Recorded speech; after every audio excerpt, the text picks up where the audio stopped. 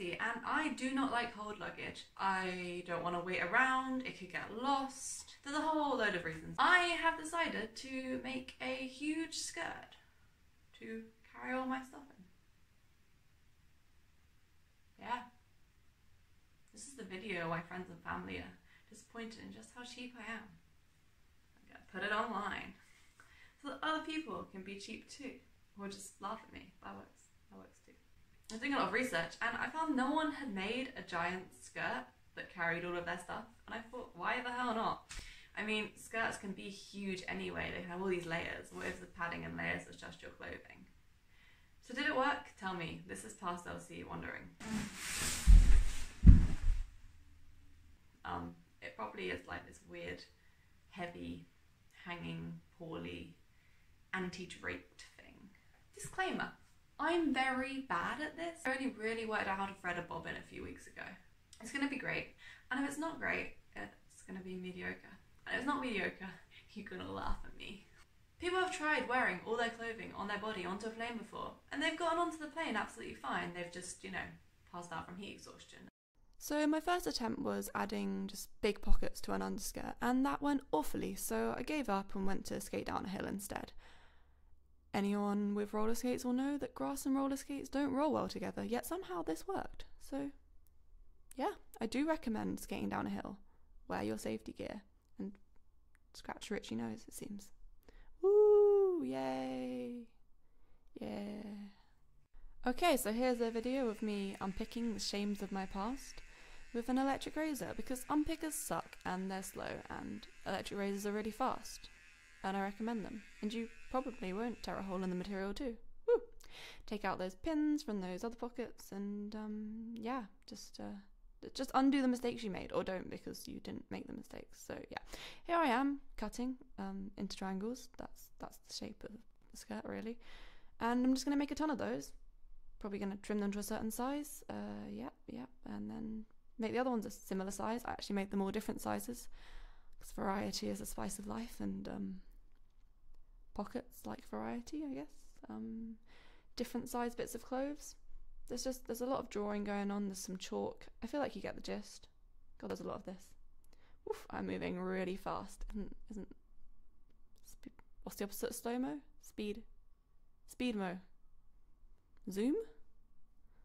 Well, whatever it is, it's fun but a little bit stressful. At this point you realise that the blue polyester you used was disgusting, and so you decide to use this other fabric, which is a bit nicer to handle. But you don't want to remake the other ones, so this is an important step, don't forget it. Now lay those out and sort of fold them in half, and see, that's the middle bit, and then you want to sew along that middle bit about 1 inch. See? Sewing. Yay! Yeah. I'm going to do it on both colours just to fully demonstrate that I really did do it. Thanks, I hope you believe me. Now you're going to cut right along that. Oop. At first I tried using zigzag scissors because I didn't want it to fray, but it turns out zigzag scissors are a pain in the arse, so I use normal scissors. Now you're going to want a shit ton of zips. Take your zips and start lining them up for some reason. I guess this is important. And once you've found your zipper choice, put it face down in between that seam you created, and get some masking tape, because pins suck and tape is better, and start pinning it down, making sure the seam is pressed flat. I mean, you could probably iron it, but well, that'd be wise, wouldn't it? Then go back to your sewing machine. This is a normal foot. Get rid of it because you want a zipper foot. Find the zipper foot, it's in there. Put it on, you know. Try to at least. Kind of tricky. Split down the middle. Use the zipper foot to sew along the edge. I mean, there's so many tutorials on sewing a zip. Do I really need to explain this to you? Also, then decide you kind of hate the zipper foot. So the next zip you make is going to be done with the normal foot. Just put it to one side. It's really fine. It doesn't fit over that. But anyway, how do you use a zipper foot? Yeah, put that normal foot back, because the zipper foot sucks, and you know it. We all know it. It's fine. There you go. Rip that tape off. See, it was fine. You could just tape over it. And my god, look, you can use an unpicker. I used a real unpicker here, I think. Shocking. Why? Just keep unpicking that seam on the other side. Yeah, there we go. Electric razor. Yeah. Much better. cool, you can unzip it and rezip it.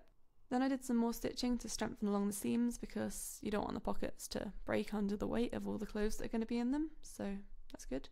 Then I decided this was a better way to cut open the seams to put the zips in, and I ironed them flat like a responsible adult, so well done me.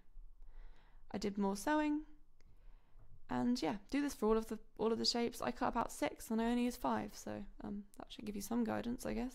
Better than none-ish, almost better than none. It's really important to wear your ugliest jumper for this so that it increases the fabric's self-esteem. It just feels better. I chose a really nice watermelon and lemon top fabric for this. Turns out you don't actually need a nice top fabric because you won't see it, but if you're going to use a nice one, make sure to put them right sides together so that the nice bit's on the side out. You're just going to trace an identical bit to each of the patterns you have. So that's why I'm doing this, really. If that makes sense to you, well done. Die of exhaustion. Then lie out all the pieces that you've cut. Make a little pillow and yep, it's nap time. Night, guys. Bye. Oh, this is awkward. The next morning, sew those pieces together. You know, the pieces that I showed you? So you don't want to sew the top and the bottom, you just want to sew the sides. Like this. If you're noticing why I'm using laundry pegs, it's because this fabric is not pinnable and I don't have those fancy pins.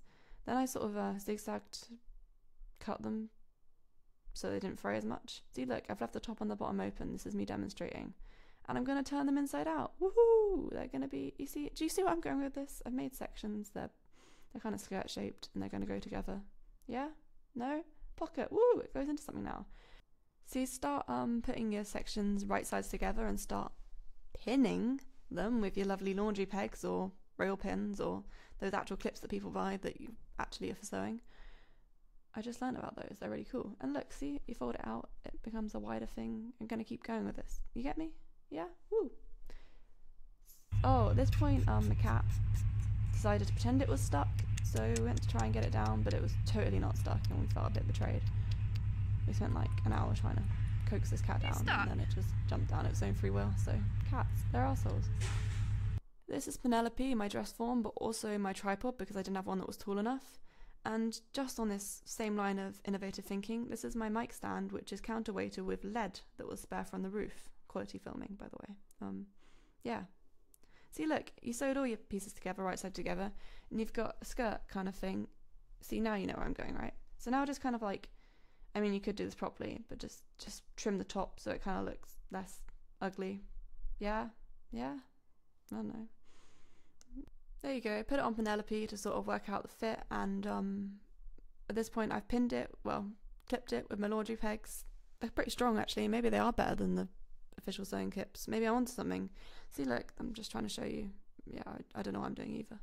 Okay, at this point I skipped it. I skipped a point, I didn't film it, but I sewed along the bottom really roughly because I know I'm going to trim that anyway, just to make it closed. And I'm just going to see how many cloves I can fit in. So these are some cloves. Yeah, cloves. Stuff them in the pockets. I feel like it's self-explanatory. Don't really want to insult your intelligence, but also feels awkward not to say anything, so how are you? Weather's great. Oh, there we go. Stuffed. Okay, yep, that is just how I said it. Is bulky and yep, interesting. Ooh, yeah, I can see a problem there. Right, well, I feel to be powering on, so I've kind of just folded down the top to make a, I mean, I don't think I have the audacity to call it a hem, but it appears that I've done that, I've sewed that, so cool. Moving on, I appear to be trimming the really obviously excess bits off the bottom of the skirt. Now I present to you an ingenious ruler with a elastic band hair tie at the top. So I'm going to use that to mark a equal height from the bottom. I'm actually going too fast for you to actually see it. I believe it comes into appearance later. And I'm going to, again, pin that up with my really, really useful laundry clips. See, yeah, you can see it. Where the hair tie comes, I'm folding up to, and you get the gist. I hope you get the gist. If not, maybe Google it? Yeah, Google it. So I'm doing that around the back now. You can't really see what's going on, but, yeah. Cool. Cool. Yeah. Oh, thank God it's done. Oh, yeah, so I went to try and sew it, but my cat kept sitting on it. This is my real cat, not the imposter one who was just pretending it was stuck. He really, yep. I mean, can you sew over a cat's tail in the way? It's fine. Cool, so I'd sewed it up, as you can see, very expertly, and I was restuffing it with clothing. I took the jumper off and put it in later, in case you're wondering why. Costume change. The jumper's in there too. Cool, so put that back on Penelope, / your friend, / you. And, yeah, still bulky, but I have an idea, a brand new idea, an ingenious idea. Just use it as petticoats, right? So put a cool skirt over. This is the first thing I ever made, which is why it's a bit shit. And there is no hem. But you see, with a proper dress, that looked really cool. Okay, now I'm doing this on myself. I am using chalk to mark on myself where to take the waist in. That's clever. Yeah, do that. So mark that. Then you want to transfer it to the other side. Oh, I've even shown you that. That's cool. Yeah, you're gonna just mark it on the. I mean, you can see. Yeah, just. Oh, thank God. Right. Oh, unpack. Yeah, that's probably good to unpack stuff before you sew. And then once you're done with that, basically just sew those sides together. Obviously, right sides together. I'm gonna be honest, I didn't have a picture of it, so here's a picture of me sewing something else, which is obviously different. Oh, remember this? Yeah, masking tape and a zip. I think you know the drill. There we go, all taped up. We're gonna give it a sew. Oh, it's really hard to hold the camera and sew with one foot, so this is a really short video. Oh, ta-da, it's done. And just like magic, I've turned it over. Ooh, look at that smooth transition. Unpicker, or our best friend, Mr. Razor. I think you know where this is going. Woo! Yeah, it's unpicked. I couldn't be bothered to film that, sorry. Now I'll try and unzip it, but actually it's really hard to do that if you're holding the camera, so kind of employ your feet to hold it still, and oh, it's still a bit shit. Sorry about this, technical difficulties. Yeah, it's unzipped, you get the drift. Oh, there you go. Some premium footage of how it's unzipped. Hey, look at that, you've got a skirt with a zip. You should probably add a hook and eye closure at the top, but I didn't film that, so yeah. Okay, well, you're basically done now. You've got skirt, put it on, do some weird awkward spinning, pretending you're a model. Yep, I don't know what that is, but there you go. Ooh, spin around. It's a bit lumpy, but you know, soon we can bring in the reinforcements. Here's just a plain black skirt that went quite well with it. It's a bit stretchy underneath, which is kind of a bummer because it took the shape on a bit much, but if it was looser, it'd be really good. And there it is with the shiny dress. I really wish I'd made this dress better because it's pretty cool, and I only had a tiny amount of fabric, which was really old. Anyway, if you want me to make more of these kind of videos, say below. If you're like, shut up and go out to roller skating, I probably will anyway. Follow me, like it, comment. Anyway, thanks for watching. As a bonus, here's a picture of me holding a passport. I thought it might be a good thumbnail. It wasn't. Bye!